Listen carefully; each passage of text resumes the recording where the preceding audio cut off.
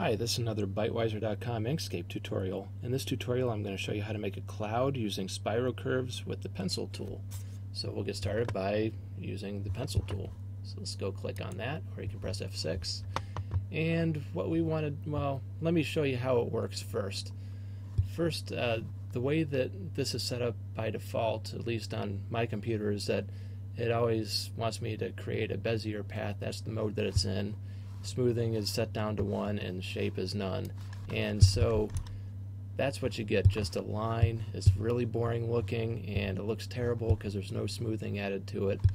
So, you know, if you can crank up smoothing a little bit, do something like that again, it looks slightly better. It gets rid of some of the little jagged edges and bumps that you make, but it really doesn't do much. What we want to do in order to make this cloud is we want to use a Spiro curve, and we want to use an ellipse. And let me show you what an ellipse does. We can do something like this, and get that kind of nice curve there. It's really nice.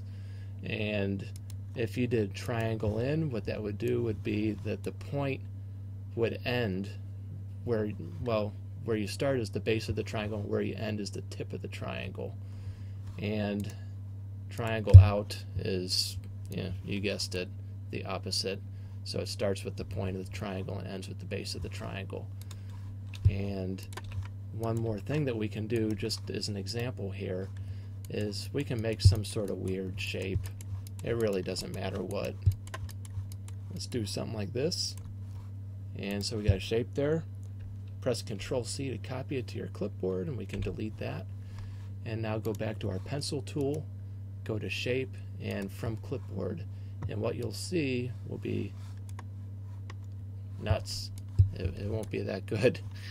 But that's the shape that we copied from the clipboard. Maybe if we went bigger, do something like that. And now you can see that's the shape that I had made, following the contours of this Spiro curve. So we can get out of here now, and now we can actually move on to making our cloud. So let's go to Shape, and I like to use the ellipse shape. So we're just going to draw a swirl similar to the one that I drew just a little bit ago. And yeah, that's not exactly what I wanted. Let me zoom in just a little bit because we're way out here. Okay. Now let's try this again. This will probably look better now. So let's go ahead and there. Got something not too bad here. Not too bad. And so what you can do is start to manipulate the curve just how you want it. And it's really easy to manipulate. It just takes a short amount of time to learn how it works, and then you're off and running. So this looks really good.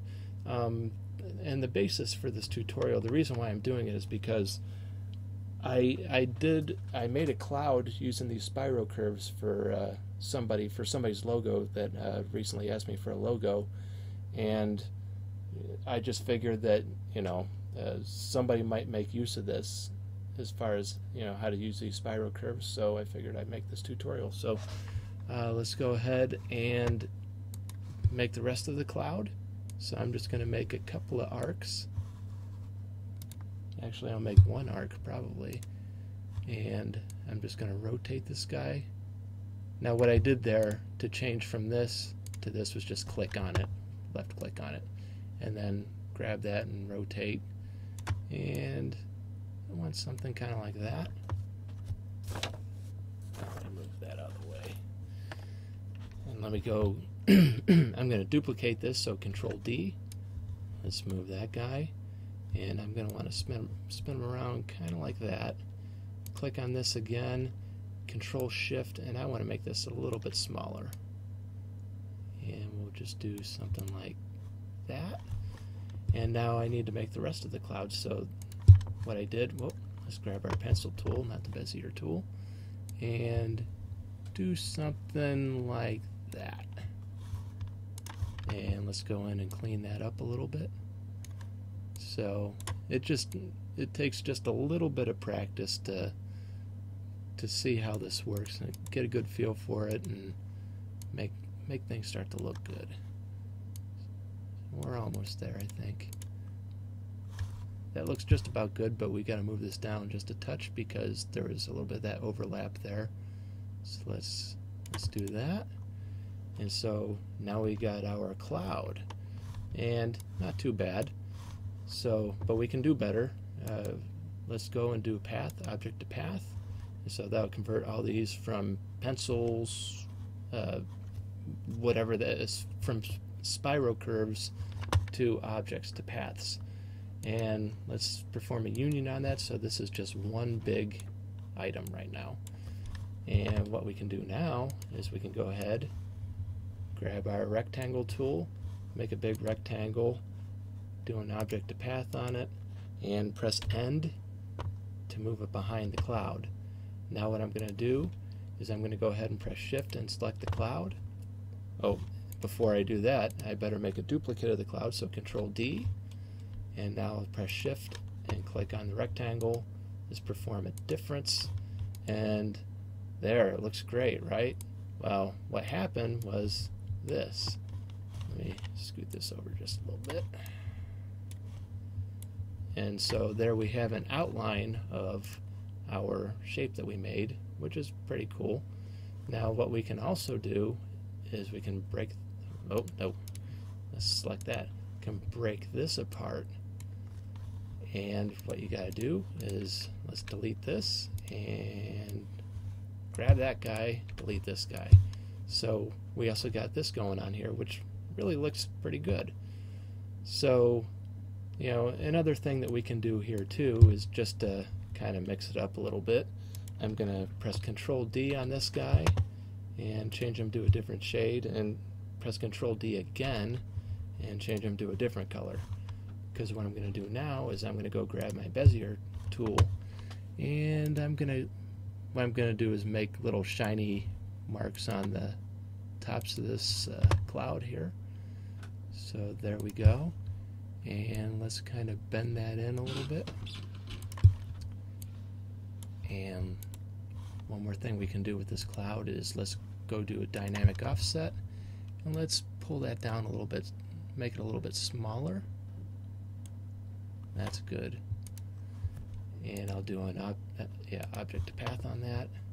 And come to think of it, I only needed one duplicate of the bigger cloud, because now I'm going to duplicate this green guy that I made. You'll see why in a minute. So there we go. Now I'm going to click on that guy, click on this green cloud, one of the two green clouds that I have, and I'm going to do an intersection on it. And we'll get back to that in a second. Now let me go ahead and make another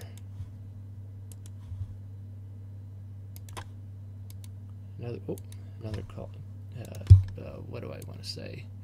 Reflection like that. And let me move this guy down just a touch, and I'm going to want to bend him a little bit too, right here. And so I'm going to have that guy selected, shift, select the green, and then do an intersection on that. Okay, and we can get rid of that guy. So now what I want to do is let's go and change the color. Let's scoot this over a little bit, and we can change the color. Let's do a linear gradient, edit that, and want to make this guy white. And now we want to change this guy from being green to white, and we want the alpha value to be somewhere down here.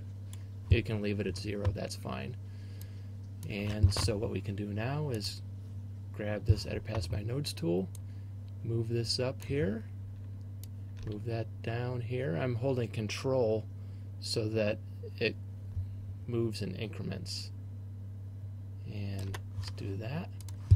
And let me grab this guy. As you can see, there's a little chunk down here that we don't want. So I'm going to break that apart. And just like that guy, delete him. We don't need him. And now what I'm going to do is I'm going to go and over here do a linear gradient. And I'm going to go in this drop down box and grab the color that I made over here for this guy. grab the Edit Past My Nodes tool, bring that up here, press Control, and move that down here, something like that. And one last thing I want to do is I want to hit Shift and hit this X to get rid of that stroke. And so there we got a shiny little cloud. And here's this little guy too. So that's how you can make a nice looking cloud using Spiro curves in Inkscape.